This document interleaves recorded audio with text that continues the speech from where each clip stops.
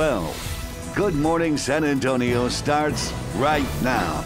Hi, good morning. It's Friday. Happy Friday, and it's August 13th. Yeah, it's Friday the 13th, but we're not going to freak out because this is an extended edition of the early morning show because Mike Osterhage is here filling in for Justin today as we go outside with live cam and check in with Mike. Hey there. How are you? Good to have you here. Are you doing every newscast we have today? No. Surprise. Okay. Katie's going to be doing the evening shows. Okay. Oh, okay. And then I'll do the noon show and skedaddle down to Market Square for SA Live. I was being facetious. No, I know you were, but anyway. So, hey, it's fun to be here. I haven't done a 9 o'clock show in a while. So, all right, as far as temperatures right now, we are in the 70s, and we've got a lot of humidity out there. Had more sunshine earlier, but you see the clouds have started to kind of move on in here and fill in a little bit. And I think we'll have sort of a mixture of sunshine and clouds like yesterday, and that's going to hold temperatures down another degree. 95 yesterday. That was 1 degree lower than the day before that. 94 today. Couple of showers, couple of thunderstorms out there are going to be possible. Still have some fog showing up around the area, although much of it is just starting to sort of burn off. Still over there around LaGrange. It wasn't as thick as it has been the past couple of mornings, however. And yeah, these temperatures, you know, mid-upper 70s, 80s, feels a little bit warmer than that. This weekend, we are going to be staying about 3-4 degrees below the average, the normal high temperature, and a couple more showers and a thunderstorm are possible tomorrow, but especially on Sunday. Not a huge rain event, but that's going to be the best chance for, we'll see a little bit of rain around here, which is very encouraging. And great news. Thank you, Mike. A quick look out at the roads with TransGuide this morning. Things are looking good this Friday morning. They're at Highway 90 and I-35. Let's take a look at today's 9 at 9. The San Antonio report says hundreds of Northeast ISD employees may have been exposed to COVID-19 after attending a convocation ceremony earlier this week. 2 employees reportedly tested positive after the event. The CDC is expected to hold a meeting to confirm the FDA's decision to allow a booster shot to immunocompromised Americans. The FDA's decision is not an opening for booster doses for the general population. Tropical depression Fred still churning just south of the Florida Keys. Forecasters say Fred could strengthen into a tropical storm sometime today. Parts of the Florida coast are still under a tropical storm watch. The latest census data is out and Bexar County is bigger. More than 2 million people now call this part of Texas home, making San Antonio the second largest city in Texas. The state also grew, gaining 2 congressional seats. In Afghanistan, the second biggest city, Kandahar, has fallen to Taliban fighters who claim to control the governor's office and police headquarters. 13 provincial capitals are now under Taliban rule. 3,000 American troops are being sent to secure the U.S. embassy. Homeland Security officials say the U.S. is facing an unprecedented number of illegal migrants. Border Patrol arresting more than 200,000 people in July, the highest number in 20 years. That morning cup of coffee could cost you more. The New York Times reporting the price of coffee beans is up almost 44% this year. Extreme weather in Brazil, supply chain issues, and political unrest in Colombia are blamed. Britney Spears may be one step closer to freedom, for now at least. Her father, Jamie Spears, announcing he will step down as Britney's conservator. However, the father is now calling for a new conservator to take over. Attorneys say the legal battle is far from over. Ryan Reynolds returns to the big screen this weekend. Free Guys, about a bank teller who discovers he's only alive in the world of a popular video game. Action comedy hits theaters tonight. And that's today's 9 at 9. In our news this morning, adults aren't the only ones ending up in the hospital with COVID-19. Just yesterday, 193 new COVID admissions were accounted for at local hospitals. 28 of those in that day alone were pediatric cases. For a closer look at how the Delta variant is affecting San Antonio's children, Chief Medical Officer and VP of Emergency Services for Children's Hospital of San Antonio, Dr. Norman Christopher, joins us live. Good morning, doctor. Good morning. How are you this morning? We're great. Thank you. Let's talk about the Delta variant. As someone who's in the pediatric ER every day, what are you seeing right now? This the dynamic now is clearly different than what it was even 5 or 6 weeks ago. As was true, I think, with many, we sort of felt like we were getting out of the pandemic. We were returning a little bit more to normal. We were watching this Delta virus. We were watching this trend and have found that the impact that it's had on children, on pediatric patients, is a little bit greater than what we were anticipating early on. Our volumes are higher with patients with COVID infection, and the severity, generally, the severity in those kids who are infected seems to be a little bit greater than before. And Dr. Christopher, as you and your team continue to take in sick children, what is your message to people watching? What do you want them to know? This is a pandemic really of two different proportions. It continues to impact individuals who are unvaccinated to a greater extent than those who are vaccinated. I think the key message is that when a vaccine is available to one of your kids or to you as a parent, to make sure and review that situation with the physician or the nurse practitioner who you trust, and be very open-minded. We continue to see lots of hesitancy around vaccines. I will tell you the vaccine's effective, it's safe, and it can prevent severe disease in those exposed to COVID virus. Dr. Christopher, COVID-19 is not the only illness your staff is dealing with right now, right? It is so true. We base our thinking, our staffing, our planning around the seasonality of different infections in children. Very common, usually around September, October, and through January, February, and March. We prepare for a very common infection, the respiratory syncytial virus, the RSV virus. RSV causes wheezing, shortness of breath, low oxygen levels in kids, and particularly the very young who are affected by the infection. There's no vaccine, and so we prepare every year for that. For the first time ever, that at least in my career, we're seeing RSV all through the summer months, and that with the rise in COVID-19 in pediatric patients has really given us a double whammy.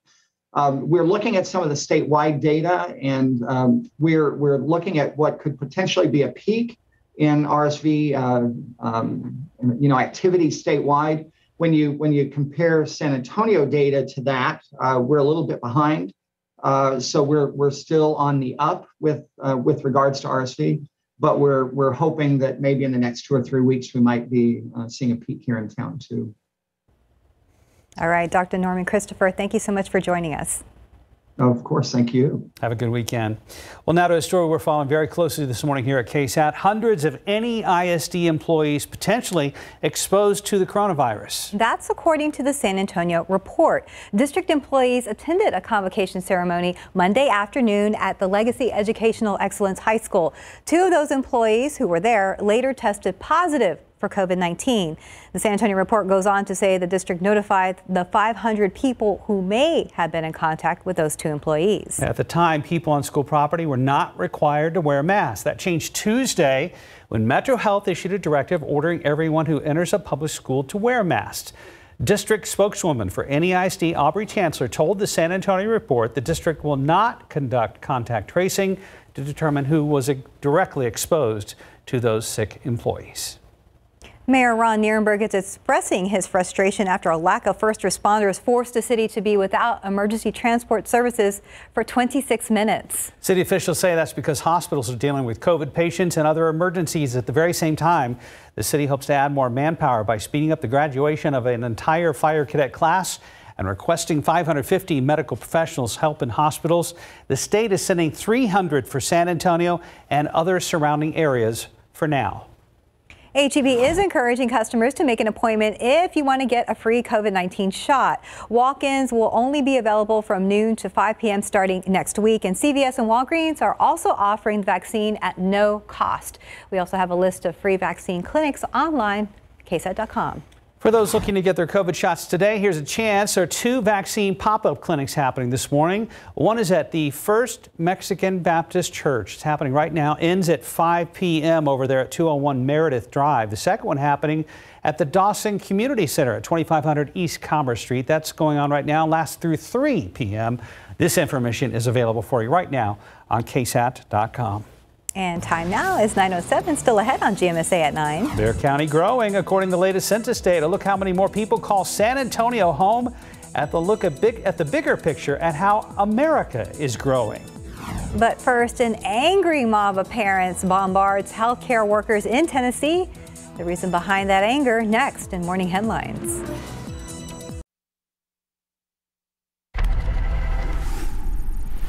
In your morning headlines, the mask mandate debate is really starting to get heated, and there is a buzz about bee snatchers. Field of Dreams becomes a reality, and even bears need a cool place to hang out. David Sears is here. Good morning. Yeah, they're not hibernating yet. It's hot outside. Perfect timing. Go to the family pool. That's right. Got that for you in just a second. But first, the mask mandate debate starting to get really emotional. And in some cases, it's turning ugly.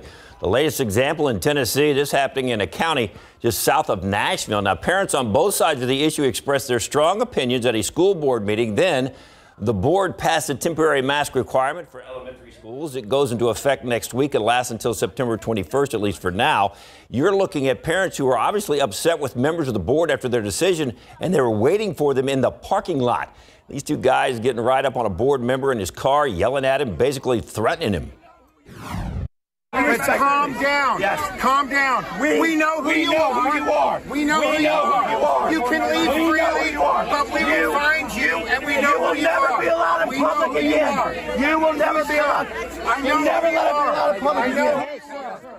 Yeah, just a lot of yelling and screaming. As you can see, law enforcement on hand. They were able to pretty much keep things under control. The board member eventually drove off with more people yelling at him, but he did get out of there. All right, let's take you to Long Island. Somebody stung several bee farmers by stealing queen bees. Larry Kaiser is a farmer and raises bees. The thieves got away with his queen bee, the mated queen, remaining colony, and even the frames. But they gave Kaiser some replacement bees. But the special queen bee that was stolen was part of a breeding project to develop honeybees that survive the winters on Long Island. Kaiser was not the first to get hit by the bee bandit either. A couple of days before, they stole bees from the Sisters of St. Joseph's property. Extremely, extremely disheartened. Bees are an important part of our ecosystem. The person knew exactly what they were doing and the value of what they were doing. Now, the beekeeper's not sure what kind of an impact the thefts are going to have on their crops and flowers since they are pollinators. Pretty incredible event last night. That is the star of the 1989 movie Field of Dreams, Kevin Costner, walking onto his reality. Last night, Major League Baseball players replayed scenes from the iconic movie. They walked through the rows of corn out onto the field before actually playing a game between the Yankees and White Sox. The White Sox, the team in the movie. It all took place in a cornfield in Dyersville, Iowa, where the film was made. They played the game next to the field where they actually made the movie. One of the other stars of the movie, James Earl Jones, whose voice is unparalleled, voiced over various sequences that were shown throughout the broadcast. Costner described the field as perfect. This is what the night was, even ending with a walk-off two-run homer in the cornfield from the White Sox, Tim Anderson, to give the Sox a win, 9-8. The evening was such a big hit. Baseball says they're going to do it again. We will be back. I think it's pretty clear we're going to be back next year, and we'll have to talk about it after that. But it's just been so successful that it's hard not to take the opportunity to do it again. So once again, if you think about it for a second, it was a movie about a dream, about a father and son and baseball, and it turned into reality. Absolutely amazing.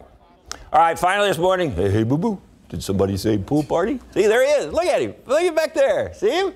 This is in Connecticut. That's a bear hanging out in the Phelan family backyard. Some of the Phelan family were in the main part of the pool when the bear appeared in a little pond at the other end of that waterfall. He was about 30 feet away from the family. They weren't too bothered by him, and the bear apparently not too bothered by them. Hey, got to cool down. He's got it all figured out. Yeah. He's like scratching and like, oh, this is nice. You know what? It almost looks like he's been there before. This is the first time somebody's caught him. This is true. It's like, I know where the fun place is to hang out. The It's Phelan very, family. very comfortable there. Very comfortable. That's cool And stuff. back to Field of Dreams real quick. What a cool broadcast. Fox did a great job with it last night. You and I were talking about it. It's so cool to know that they are going to bring it back for next year. 30 years ago. 32, 1989, they made this movie, and here it is, an actual live game in that cornfield. And you know, when you think about it, a lot of us played Little League Baseball, and I was actually living in Illinois. Dad was in the Air Force, And we actually played Little League pretty much in a cornfield. Yes. So this, I mean, so this is not that far from reality when you think about when you grew up and where you played ball and in the backyard and on farms and all across the country. I mean, that just, it was awesome. That was a magical night awesome. for sure. Yeah, it was. Cool all right, to David, see. thank you very much. Thank you. Mike's back with us now, and yes, sir. Okay, my question. Hi. Obviously, the Sox had their throwback uniforms. Yes. Were those Yankee throwbacks? They changed the font, I think, on the front. And it looked like the numbers were different on the back, too. Yeah, I think they tweaked theirs a little bit, but White Sox for sure. As a matter of fact, one of the White Sox players said during the broadcast, we're trying to get these unis in regular rotation, which would be also kind of cool, wouldn't it? That would be cool. Because way back then, did they have actual road uniforms? I don't think they did they? Like they do today? I don't honestly know. David, do you know that? I don't know. I know they were cotton and they were hot. They were cotton. Or they were wool and they were didn't have hot. a Nike swoosh on them. But that's about all I was going to say, they didn't have a Nike swoosh way back when. So. No, the Sox uniforms were really cool. Yeah. So I love those. All right. This afternoon, as the kids come home from school, there, one or two showers going to be positive, primarily down to the southeast. 94. Yes, it is going to feel like the upper 90s, low hundreds. Not quite the heat index we had the other day. Oh, darn, my picture didn't pop up. It's a good one. Wait, let me do one quick thing here. Was this thing going to show? Nope, it won't show for me. Next time. Well, we'll just go on to the next picture here. It was a really cool picture of the moon. I'm going to get it next half hour. We do have some clouds hanging around here. A lot more sunshine right as the sun was coming up, and some of these clouds have started to fill in just a little bit more. And we had those low morning clouds still hanging around here. And down to the southeast, there are a few showers starting to come in on the sea breeze, and some of these will continue to sort of work their way a little bit further inland throughout the rest of today, which is what a lot of computer models are definitely in agreement on. So we have some of these around here, and then by later on this afternoon, again, the majority of rain down in the southeast. I think we keep a few more clouds around like yesterday, so that will shave a degree off temperatures. Take anything we can get. And then tonight, pleasant evening once the sun finally goes down. Then tomorrow, better chance for some rain, especially in the northern half of our viewing area. And then all that's going to sort of drift down to the south as we go into Sunday. And that's going to be the best day for a chance of rain. And it's not like it's going to be a huge rain event around here. A couple of showers, a couple of thunderstorms. Bless you, Stephanie. She just sneezed. And 40% chance of rain. So, yeah, a good amount of people will see a shower or two around here, but don't get too disappointed if you don't. And then going into Monday, there will still be a couple of those leftover showers. Okay. Quick check of the tropics, and Fred is still a tropical depression. It wasn't really a strong tropical storm, but obviously it has moved across land. It's just kind of hugging the coast of Cuba right there. And so it doesn't really get all of the energy from the warm waters of the Straits of Florida. But once it moves back into the Straits of Florida there, it is going to forecast regain strength, just a minimal tropical storm, and sort of hug the coast, west coast of Florida, and move right up there and then continue up into the Tennessee Valley over the next couple of days and the first part of next week. Further out to the east, there is another storm right there. The Hurricane Center is watching, so there's a pretty good chance that it's going to become a tropical storm and continue to develop. Right now, long range does have that taking just about the same path, actually staying a little bit further to the east and heading probably in toward the Carolinas, and that would be sometime late next week. But nothing for us in the tropics. 90 today at noon, partly cloudy skies, and once again a high temperature up to 94. A shower or two, primarily down to the southeast later on this afternoon, and a little bit better chance, and then up that chance somewhat. Again, not a sure thing at all, but by the Sunday, a few folks are going to have one or two showers, thunderstorms out there. If you got some outdoor plans, I wouldn't change them this weekend, but maybe if you wash your car, you will get a shower or two. I do have outdoor plans tomorrow, Mike. That's right, you do. I do, yeah. There's a charity fishing tournament tomorrow, and I want to let you guys know about it. I mentioned this briefly last month, and it is tomorrow. The 6th annual KSAT Kiddie Pole Tournament is at Medina Lake. That is tomorrow, August 14th from 7 a.m. to noon. And for rules and information, look up Kayak Anglers of San Antonio or KSAT on Facebook. I've also posted the information on my Facebook page. Look for KSAT Mark Austin. I'll see you guys out there. But a major role, kiddie pole, definitely. Has to be one of those character polls like Frozen, Spider-Man, can't be anything else, and then we donate them to charity in the end. Aww. Can you put your special lures on them, or do you have to use the ones that come with you? The only change we can make is we can change out the fishing line, because the line on those is kind of eh. But yeah, we use whatever lure or bait we want. So it can be a Hello Kitty. It could be a Hello Kitty. Do you have a Hello Kitty fishing pole? No, but I need one. Okay, well, we'll try to find you Fish stories come Monday on GMSA. That's right. All right now it's 9:21, and it's the last big weekend for the kiddos to get out and enjoy the sun. Alicia Beretta is live with what's coming up after the break. Hey, you guys, good morning. A tough gig out here. The San Antonio River Authority is hosting me once again. We're going to be speaking with Mike in just a bit, just ahead here on GMSA. But we're talking about fun summer activities. And this weekend, again, like Mike said, don't change your plans or maybe add kayaking to your plans. We'll be back in a bit. It's exactly 9:25. Welcome back. Last big weekend for some to get out and enjoy summer fun before school starts back up. The San Antonio River Authority wants to remind you about all the fun and history along the San Antonio River, whether it's hiking or riding a bike on the Mission Reach Trail. Alicia Beretta is live at the Padre Park with the details. Hey, good morning. Good morning. No cowbell this time. So if you watched GMSA Weekends a couple of months ago, we had a little incident on the San Antonio River. But I'm with Mike Gramley. He is the recreation superintendent for the San Antonio River Authority. So Mike, we were talking about it. This is a very good option for families just to come out, explore, obviously do some exercise, but explore outside of the river. There's little pit stops. Yeah, there's a lot of stuff to do outside of the Mission Reach or bordering on the Mission Reach, like going to the UNESCO World Heritage missions that are run all along the river here. Also, we have the Hot Wells ruins that are just up the way here from where we are on the river.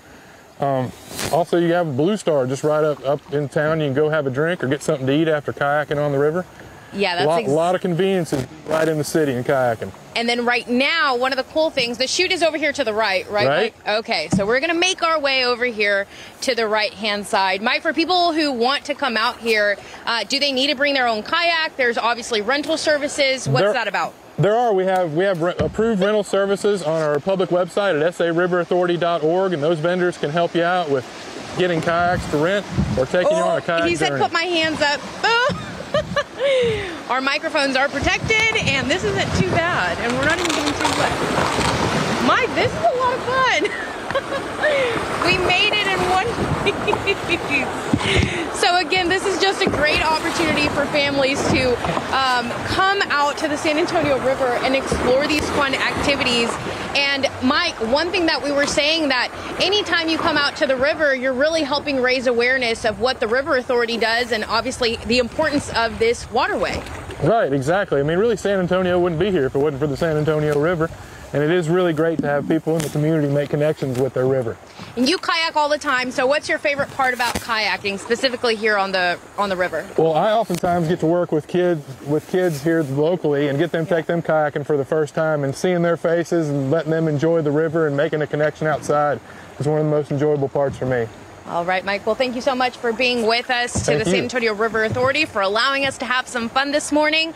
So again, if you're looking for a fun summer idea, you can't beat this. Guys, back to you. I'm jealous. Looks nice out there. And you're brave, Alicia. Yeah, good job. It's beautiful. All right. Fantastic. Thanks, Alicia. Looks like a ton of fun. There's much more ahead on GMSA at 9 on your Friday. So Becky Hammond, Spurs Summer League, and the Dallas Cowboys playing tonight. Those are just a few of today's sports headlines. David will be back in just a bit. Plus, KSAT, digital journalist Farrah Sabawi is standing by for a live update on the latest census data here in Bexar County. We are growing by leaps and bounds. We'll check in with Farrah after the break. And Mark and Stephanie, it is literally time for you guys to eat your hearts out, because we're going to be talking Restaurant Week coming up right after the break. It is Culinaria's big push to promote the food industry here in the San Antonio area. We have some amazing food out here at Sangria on the Berg on Fredericksburg Road. We'll talk about that and more about the upcoming weeks for Restaurant Week right after the break.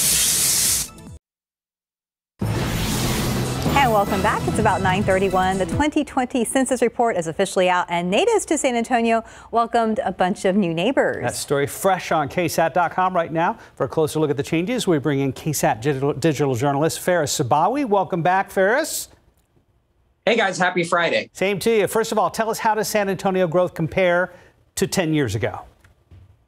Yeah, so between 2010 and 2020, San Antonio did see 8% growth in its population. Now we're a population of about 1.4 million. And while that is impressive, that rate is actually half of what it was from the previous decade between 2000 and 2010, when San Antonio had actually grown by 16%. So regardless, San Antonio remains one of the largest cities in the United States. One of the biggest cities in Texas as well. And I think that's evident by actually the budget that was presented earlier this week, one of the biggest budgets we've seen. So no doubt San Antonio continues to keep growing. And what about our neighbors? How is the growth in counties that neighbor San Antonio? Yeah, this was really interesting, Stephanie. So Bexar County grew by 17% over the last decade. We broke that 2 million mark. But the fastest growth was actually seen in the counties north and northeast of Bexar County. Both Guadalupe and Kendall County grew by about 30%. But the most impressive growth actually was out of Comal County, which grew by 49%. And that's really interesting. And in fact, the Census Bureau said that New Braunfels is one of the 10 fastest growing cities in the entire United States. So even if we're not seeing all this growth directly to San Antonio, we're seeing it in that San Antonio metropolitan area. And it'll be interesting, to see those New Braunfels numbers continue to grow as the years keep going. You know, we got used to saying we're the 7th largest city. It's now interesting to see we're the 6th largest city in the entire country, Ferris. So what do we know about the changing demographics across the state? Yeah, so this is interesting, Mark. We've seen that the Hispanics have really helped the population growth in Texas. That means Texas is a lot more diverse of a state.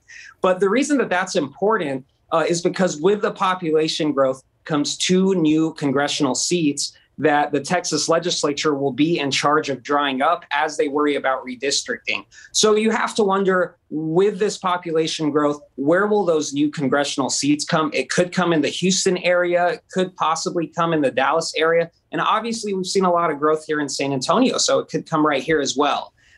So it'll just be interesting. The legislature is very busy, has a lot to do, but they'll have redistricting to worry about this fall as well. Yeah, a lot of growth. Well, thank you so much, Ferris Sabawi, for joining us this morning. Have a good weekend, Ferris.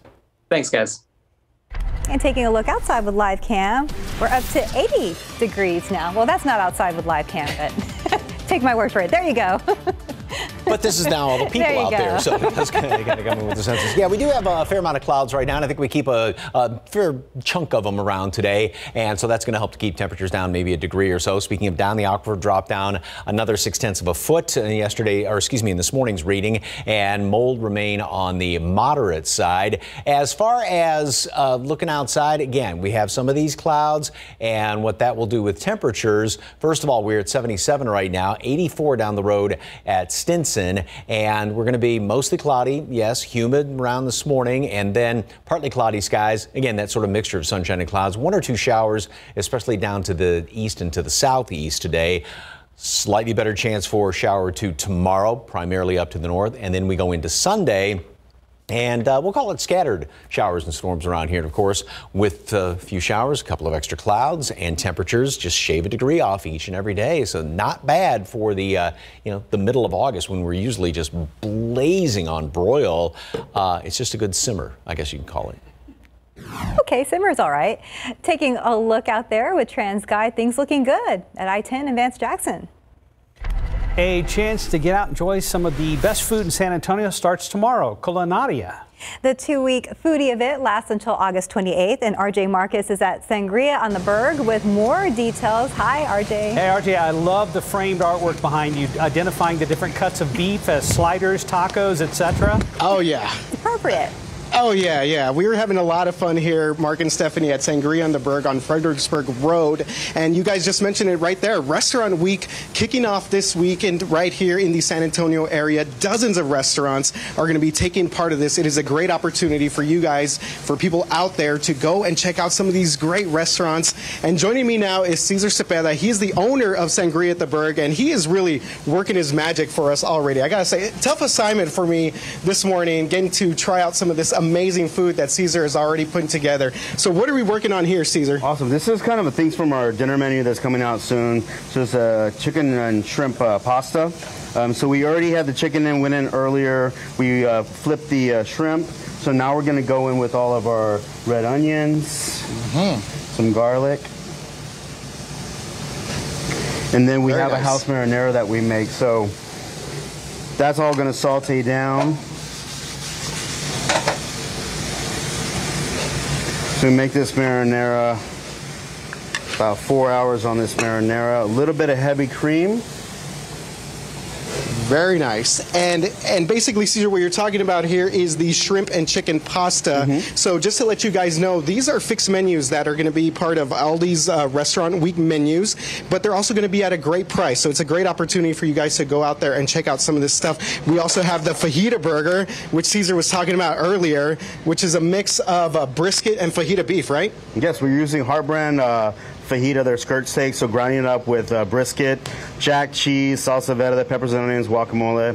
It just sounds, it's very San Antonio, so we're proud to have it. Absolutely. And you mentioned very San Antonio. This is a big deal here for San Antonio and the food industry. Cesar, just kind of talk about, the past 18 months you guys have, been affected by the pandemic, of course, what it's like to have people support the food industry here in San Antonio, and what it means for you guys to have these 2 weeks to really kind of showcase your all's delicious food. For sure, the past, couple years have been rough. So having people in the restaurants great, having, doing special things like this, working with Culinaria, which we tried to work with, somehow we've tried to work with nonstop, but bringing this back and having a couple weeks where you can try some new fun stuff and our guests can try some of our ideas, it's just a fun thing to do. Yeah, and absolutely. And we were talking earlier, of course, for people that are planning to go out to any of these restaurants, including here Sangria in the Berg, be a little bit patient because these people are working hard behind the scenes. You can see Cesar working his magic here, but also kind of be patient with the wait staff a little bit because we're having a little bit of a shortage right now. Yeah, our staffing is very short right now. We're doing our best, and everybody's the people that are working very hard. So make your reservations. It's necessary, especially right now, especially a smaller restaurant. Make your reservations and get in here and have a good time, and be patient with your staff because we're all trying very, very hard. Yeah, and there are takeout options also available for many of these restaurants, so make sure that you go on the website. Culinaria, of course, is hosting this event, and it wraps up on August 28th, so it's a 2-week event. Of course, dozens of restaurants. Cesar, my guy right here, doing some great stuff for the community and for the food industry. What are we going to try here? This is our chicken and shrimp pasta. Okay, so this is the final. Yeah, okay, I'm going to try this out, guys, okay? Bear with me here. This is the taste test. It's amazing. I already know the answer. So nice marinara, nice little creamy marinara, chicken and shrimp. It's going to be hot. Fresh basil, Parmesan. Yeah. It is truly delicious, yeah. That is great stuff. Okay, I'm going to finish this up, guys. I might take some back to you guys. You had us at brisket and fajita burger, man. I know. RJ, all your coworkers are jealous they right are. now. I need to try that too. Yes, sir. RJ Marquez over at Sangria on the Berg. Thank you, sir. Time now is 9:40, and you're watching GMSA at 9. It's Fun Friday. After the break, sports headlines with David Sears. We're talking Spurs Summer League and some bright spots on the court. Welcome back, 9:44. Quick correction. My hunch was actually right. We're still the 7th largest city in the country. We had a boo-boo in our online story. We did see growth over the last 10 years, considerable growth here in the San Antonio metro area, but overall still the 7th largest city, not the 6th. No, and for now, let's go ahead and check in with David and RJ. RJ, are you still eating there? Oh my gosh, he's just showing off now. Guys, if we're going to talk sports, we got to have food, right? Amazing food to go along with some sports. Food and snacks, absolutely. I know, yeah, I know, David. David, I know he's a little bit jealous right now. I know for sure. I know, David. Hey. I will hook you up, man. We'll take some stuff back for you. Don't talk with your mouth full and get a napkin. Oh. All right, so we're going to start talking. We have napkins here, yeah. we're going to start with Becky Hammon, and it seems like Becky's getting out there a little bit more as far as doing some national magazine, national TV interviews.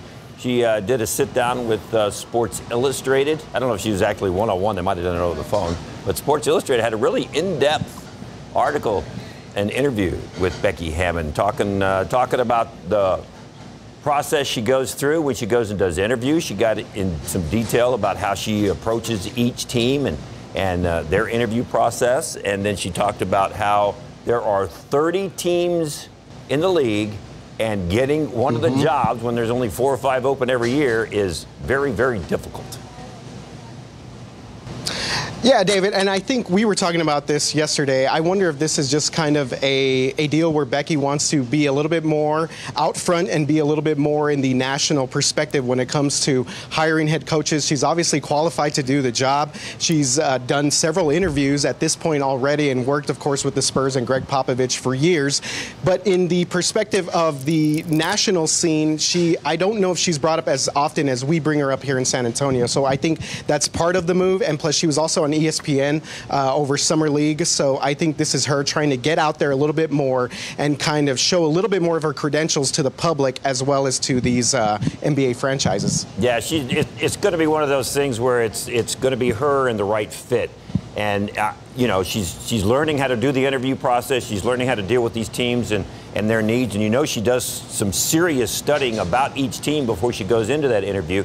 And it's about not what they want to hear. She talks about is what I feel like I can do for this team and how to make them a better team. And so she's learning that interview process. And like you said, it's hard. It's not an easy thing to go in there when there's only 4 or 5 jobs. But she's going through the process, about to start her 8th season with the Spurs. So one day, Becky Hammon is going to be a head coach in the NBA. I truly believe that, and I'm going to get on that bandwagon again. I hope the Spurs don't let her go. I hope she becomes the Spurs head coach one day.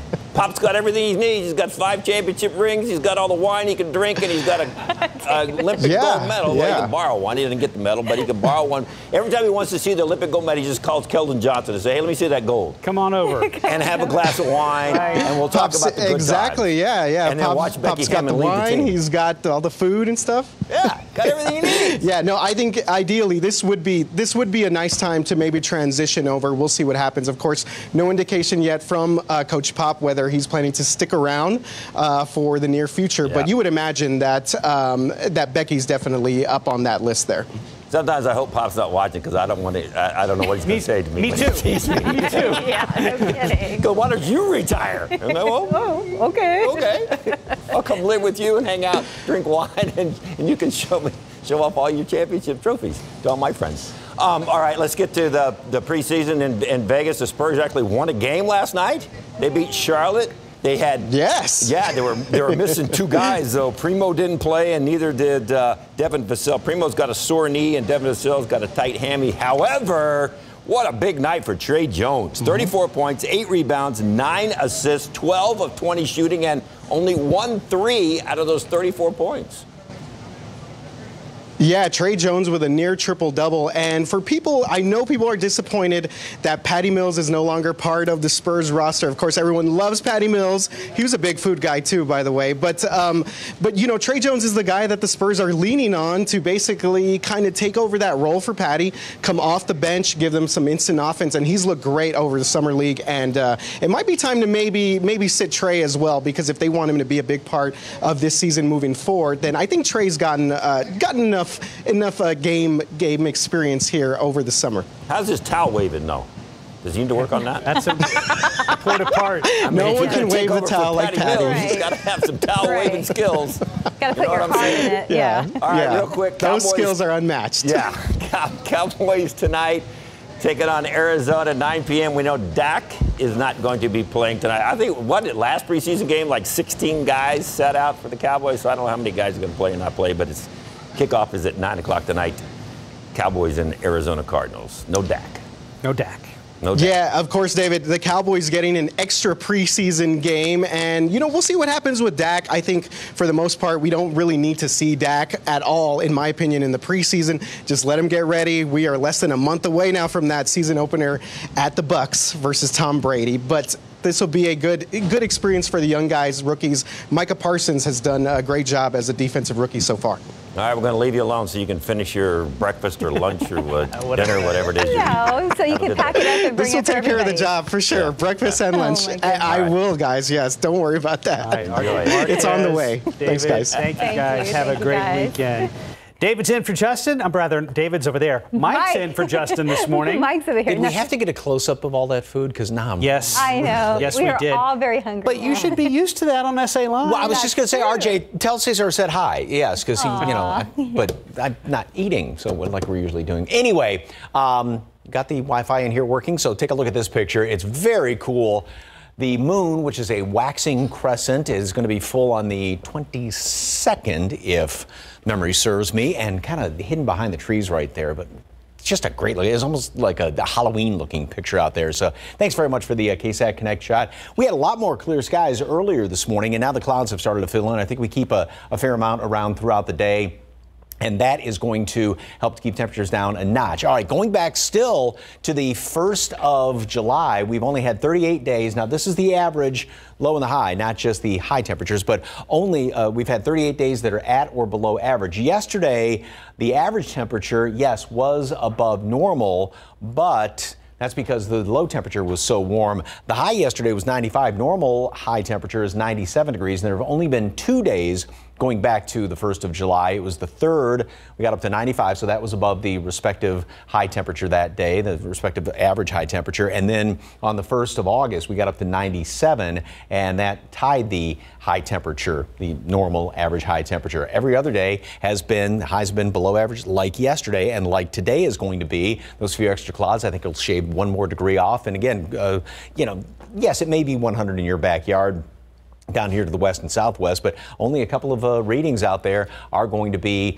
really in triple-digit range. Now, we will have some heat index readings getting up into triple-digit range, but not anything that's just, outrageously hot, which I don't think anybody's complaining about that. We don't have anything showing up on the satellite picture right now, but there are a couple of showers along the coast, and we'll see a few more of those. And computer models, yeah, we will have a few of these showers around, and more are going to be hanging around here on Sunday, or at least a better chance of rain on Sunday. We'll still keep a few lingering ones going into the first part of next week, and then also with the cloud cover, obviously, that's going to keep temperatures few degrees below normal, even going into the first part of next week, and then finally back up into the mid-90s by, looks like, Wednesday or Thursday of next week. So again, today will be up to 90 at noon, partly cloudy skies, high temperature today up to 94. A few showers down, especially off to the east and to the southeast, 20% chance for some rain, but just